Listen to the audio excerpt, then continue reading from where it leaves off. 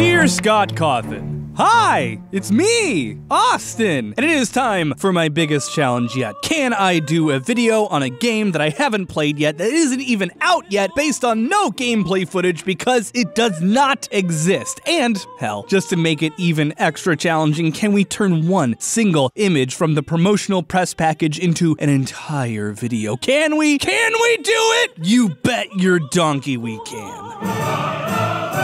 The topic I want to cover today is actually really cool, and the main goal going through all of this is to make sure that I don't say anything that offends my favorite Persian electrical engineer on this website, Electroboom. So no, it's not the voltage that kills, but the current in this video. If I can get from right now all the way to the very end without saying anything super wrong about electrical engineering, I am going to consider that a solid win. And it all boils down to this one picture from the press package for the Five Nights at Freddy's augmented reality game that's coming out, soon-ish? Anyway, the game, officially called Five Nights at Freddy's AR Special Delivery, which is apparently trying to compete with anime for convoluted titles, will basically let you play Five Nights at Freddy's in the real world with your phone, so you can live in permanent fear by associating murderous animatronics with your real, actual house, the one that you sleep in. So that's fun. The game, like all augmented reality games, is played with your phone as the main interface with the rest of the world, and as a result, the designers of FNAF AR SD made the game reflect this by making it so all the buttons and stuff you press in-game are smartphone related. This also allows them to seamlessly integrate one of the normally baffling core game contrivances into the FNAF series into the game, the limited battery power. This brings us back to the picture from before. This one, a picture that shows us a returning mechanic from Sister Location, where you use electric shocks to temporarily disable the evil possessed robots that are trying to kill you. An electric shock coming from your cell phone, leaping several feet into a robot with enough power to disable them. Oh boy. So, shocking someone with your cell phone. This is not an easy numbers in, numbers out question to answer because there are a lot of moving parts to consider. We have some problems to overcome, but in the shortest, simplest terms, is it possible to use your cell phone to produce giant electrical arcs? Maybe. Let's try and figure it out. The first major problem is the robot itself. So the convention in FNAF, starting with Sister Location, is that electricity temporarily disables animatronics. This is not a permanent state. This is, unfortunately, not how electronics work. If you apply enough electricity to an electronic device to render it non-functional, that is, generally speaking, a permanent state. You have killed it. Good job. This is because if you apply really high currents to devices that exceed its rating, it will cause some component to permanently fail by burning out because, hey, electricity is a force caused by the moving of electrons, and its main byproduct is heat. A lot of electronics are protected by what's called a fuse, which is a point through which all electricity has to flow before reaching delicate components. If too much electricity flows through a fuse, the metal will melt and disconnect, breaking off the flow of electricity. That means that some devices need to be repaired by resoldering or plugging in a new fuse, but hey, at least it didn't fry any of the important parts. Unfortunately, in the case of Five Nights at Freddy's, this does not work, because if the animatronics turn themselves back on, that means that they clearly don't have a fuse, since when a fuse dies, it dies. Your house actually has very similar technology in it. It's your circuit breaker box. When too much electricity flows through a breaker, it heats up a deflected piece of metal, which activates a switch that disables the flow of electricity to a specific area of your house. The problem here is that breakers still need manual reactivation, meaning that once you disable a FNAF robot, it's turned off until some idiot turns it back on. Or at least that's what I thought, until I discovered auto-resetting circuit breakers. They work the exact same way as a normal switch breaker, but as the metal cools off after overheating, it will deflect back into place, reconnecting the power. Bam! Got him! The lowest rated automatically resetting breaker I could find was rated to switch off when 12 volts and 10 amps flow through it at a minimum of 4.5 seconds and a max of 28 seconds. We want the most temperamental breaker we can find because that's going to make it way more likely that our phone battery is going to realistically be able to work. The higher the power requirements, the less likely we're going to be able to bend the laws of the universe to make this make sense. Now, the electricity. Phone batteries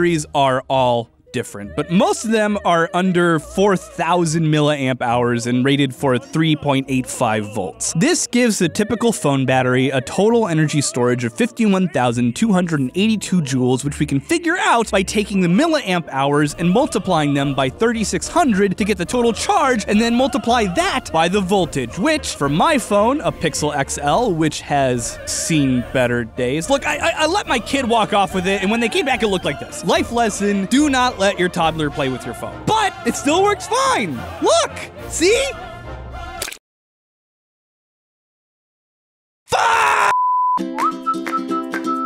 Okay, I'll get a new phone.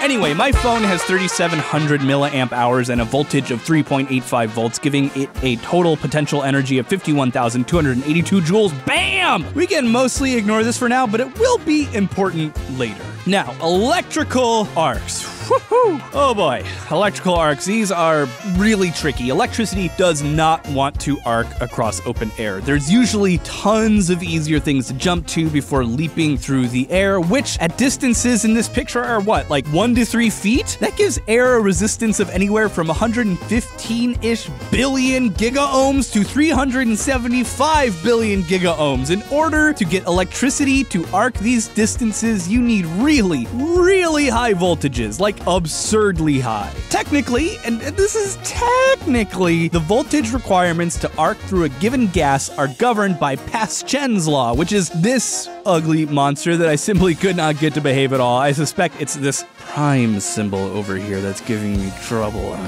Thankfully, within these parameters, the voltages required for arcing electricity are pretty well known and mostly kinda linear. In Earth's atmosphere, at standard conditions, electricity requires 3 million volts per meter in order to arc. So for our phone zapper, we're looking at anything from 915,000 volts to 3 million volts. That is a lot to expect from a tiny battery rated for 3.85 volts. Now, there are ways to boost voltage while sacrificing your current, though. Unfortunately, all the best ways to do this seem to be using alternating current, or AC, for like 1,000 different reasons that I don't want to get into because I will say something wrong and mess it up. Chemical batteries, meanwhile, provide DC, or direct current, and it's here where I would love to cut away to an AC/DC song, and if I did that, Columbia Records would be like, and it's here where I'd love to take all of your money! So here's a knockoff version instead. I did vacillate on whether or not using a power inverter to turn the DC into AC, or whether to use what's called a DC step-up boost converter would be the best way to go, but then, looking at it further, I realized this wasn't even close to my biggest problem. The shortcomings of AC to DC is irrelevant when you compare it to the actual biggest problem. How do you store all these volts from such a low power source? Because it turns out you can't build a single capacitor capable of storing 3 million volts because, like I said before, air is a great insulator, better than most others. So voltages that are high enough to arc through the air are probably going to arc through any other material you make the capacitor out of. A capacitor is a pretty simple device that's actually really similar to a chemical battery, but it holds electrons differently. Specifically, it's able to hold high voltages and release them much faster than a typical chemical battery. See, a chemical battery, which is like really almost like every single battery you use in everyday life, is a device that stores energy using, well, chemicals. In the case of lithium-ion batteries, like your cell phone has, one side of the battery has lithium cobalt oxide, and the other side has graphite, and they're separated by an electrolyte. When you charge the battery, the electrons are attracted to this side and flow through the power source and then deposited on the graphite. The lithium ions are then attracted through the electrolyte to the other side. Then, when you power something, this whole process works in reverse. Capacitors work in a very similar way by having two conductive metals side by side separated by an insulator. Electrons are free to build up on one side and push the electrons out of the other side. One side becomes negatively charged and the other positively charged, and you can release all this energy at once. Bam! The trade-off with capacitors is that they can hold less total energy than a battery, and they can hold it for only a kind of short period of time. And there are practical limitations to how much voltage a single capacitor can hold. Okay, so what are our problems? Just to reiterate, in order to zap an animatronic, we have to up our 3.85 volt battery voltage up to 3 million volts somehow. We also have to store this energy in order to release it all at once. The only thing working in our favor is that once the arc has been established, the air it's passing through becomes ionized, which allows electricity to flow much more easily through it, meaning 3 million volts is a temporary requirement. The highest step-up converter I could find for DC was 300 volts. That is not ideal, because capacitors can only store charge at the peak voltage they're provided with. But do not fear, because capacitors that are wired in series together add their voltages together, meaning we only need a minimum of 3,000-ish capacitors and a maximum of 10,000. Since we don't actually need a ton of power output, we can use relatively weak ones, I think. Don't judge me, my king! Anyway, Mouser lets us buy capacitors in bulk for a discount so we can spend only $30,000 to $97,000 on capacitors weighing almost 19 kilograms or over 40 pounds. Now, once we've established our first arc, essentially ionizing the air, all we have to do is deliver a comparatively tame 20 amps at 12 volts over our ionized wire made of oxygen and nitrogen over 4.5 to 28 seconds. With the aid of capacitors and step-ups, can our 51,282 joule battery handle this? Yes, with some limitations. Lithium-ion batteries can only really draw about 2.5 amps of current tops without risking melting the wires connected to them. This, along with volts, is our bottleneck, because if you fry the connectors, you're never going to be able to use your phone or its battery ever again. The max wattage of our battery, which is joules per second, or amps times volts, is 9.625 watts. At 9.625 joules per second, and a required joules between 1,080 and 6,720, this means it would take anywhere from 112 seconds to just shy of 12 minutes to charge our capacitors, and an average of 27 shocks per fully charged battery. That's kind of impressive. But of course, the implications if you were to build such a device are utterly terrifying. Sure, maybe you could shock an animatronic. Maybe. But you know what's way closer than an animatronic?